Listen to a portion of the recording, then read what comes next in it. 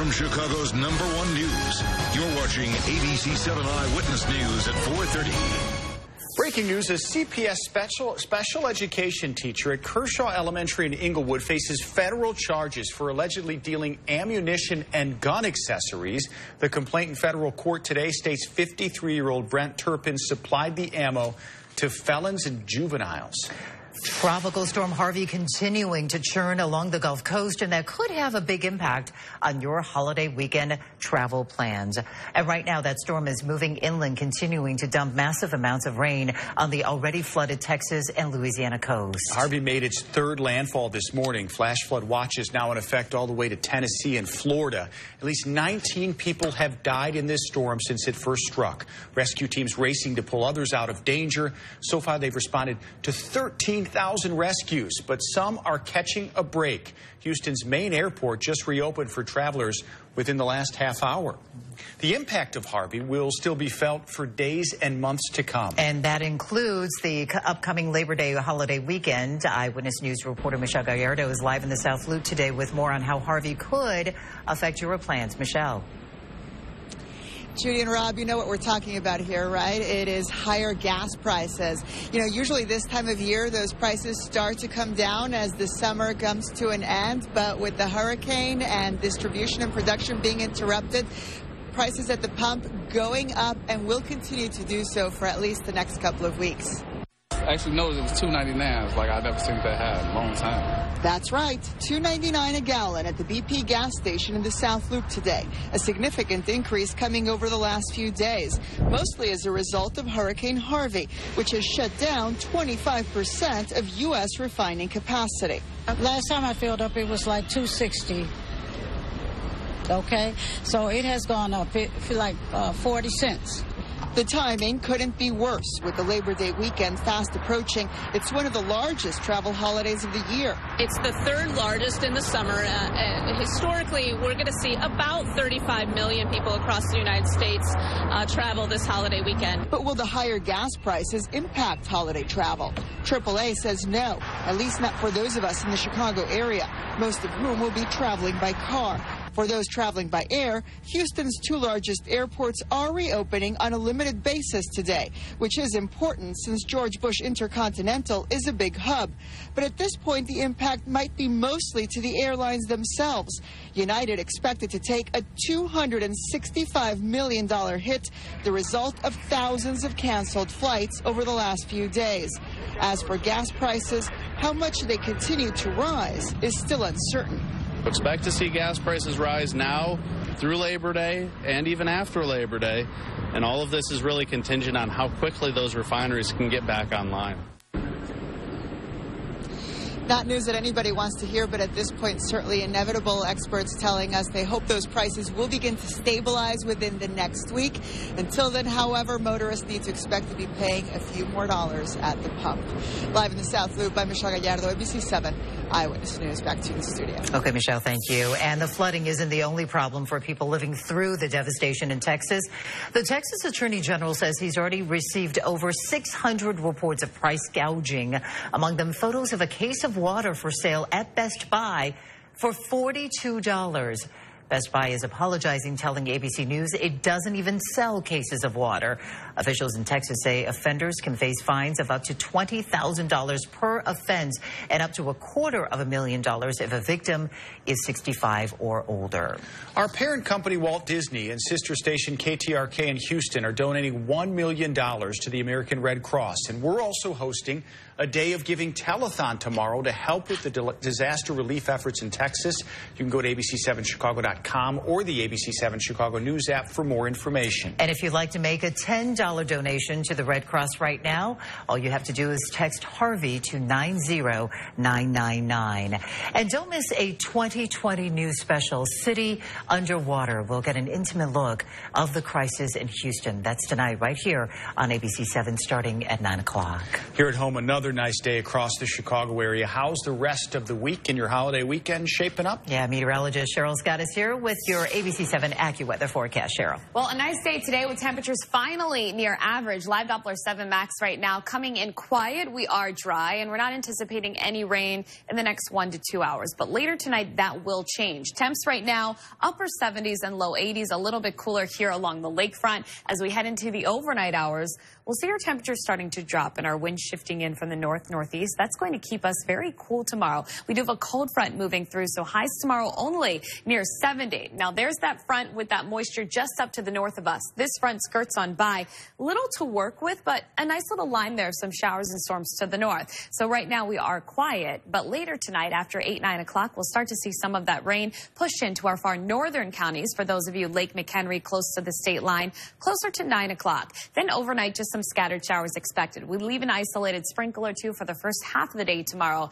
Then we clear out Thursday night into Friday. So for tomorrow, highs near 70, below average for our Friday. And then we'll see warmer temperatures. But what about the weekend? Any rain? We'll cover that and the latest track on Harvey if it has any impacts with us here at home. Rob? Show that flooding in Texas, an all too real reminder of the problems the village of Algonquin and other suburban areas were dealing with just last month. Many areas still recovering tonight. For more on that story, here's ABC 7's Karen Jordan. Summertime is prime time for the Broken Oar Marina Bar and Grill in Port Barrington. Its location on a beautiful stretch of the Fox River can draw up to 3,500 people in a weekend. We were having a record year till the floods hit and pretty much had to start all over again after we recovered from it. Last month's record floods hit right in the middle of the Broken Oars high season. 6 of the businesses' 7 acres were underwater, but they managed to stay open. Our gas pump was underwater, our piers were underwater, and most of our seating areas were underwater, so we had to just kind of roll with the punches and move tables as we went along. Dedicated customers helped the Broken Oars sandbag, then dry out and clean up once the water receded. Miss Haber calls it a brutal 3 weeks.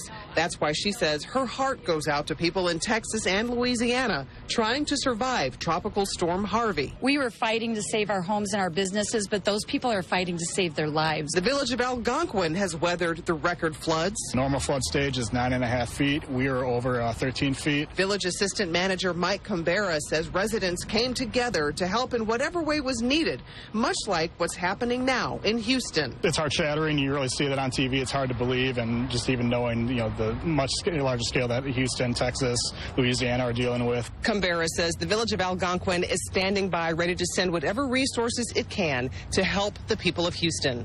In Algonquin, Karen Jordan, ABC 7 Eyewitness News. A former suburban teacher now pleading guilty to public indecency following an I-team investigation. Today, a Lake County judge sentenced Charles Ritz to 2 years of probation for an incident where he exposed himself to former students while he was a teacher in Lake Bluff back in 1985. The case first came to light when former students told the I-team about the incident last fall. Chuck Gowdy and the I-team will have more about today's hearing coming up on Eyewitness News at 6. Police in Hobart searching for the man they say held up a gas station. They need your help. Newly released surveillance photos show the suspect. Take a look. Police say he demanded cash from a gas station attendant last night in the 3200 block of West 37th Avenue. Witness says he never showed a weapon, but said he had one. He was last seen driving off in a dark Volkswagen with an Indiana-covered bridge plate number of FD2R. And school starts Tuesday in Chicago, and now 3 more schools are being added to the Safe Passage program. Shields Elementary, Shields Middle School, and Harold Washington Elementary will now have passing guards stationed along the walk to school. The program serves more than 75,000 children with 145 Safe Passage schools across the city.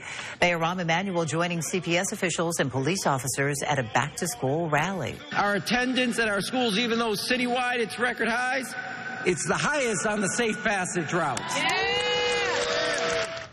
Officials say crime along Safe Passage routes has decreased by 32% since 2012. Governor Bruce Rauner is expected to sign the new education funding bill into law tomorrow. It comes after months of fighting on both sides of the aisle in Springfield.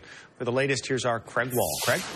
Rob, Governor Bruce Rauner was touring downstate schools today talking about the legislation. He was also touting the part of the bill that provides tuition tax credits, which will help lower-income families have the choice to send their kids to private schools if they want. That was a portion of the bill that he got passed with the help of Cardinal Blaise Cupich, who today told me he was grateful for what lawmakers worked out.